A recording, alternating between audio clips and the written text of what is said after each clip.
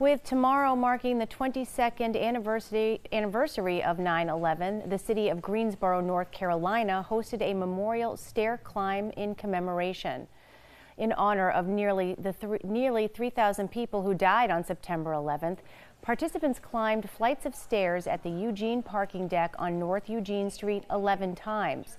The action represents approximately 73 flights of stairs, equivalent to the highest floor on the New York Fire Department reached on 9/11. Members of local agencies as well as residents took part in the climb. Participants say it's extremely important to remember the individuals who gave the ultimate sacrifice.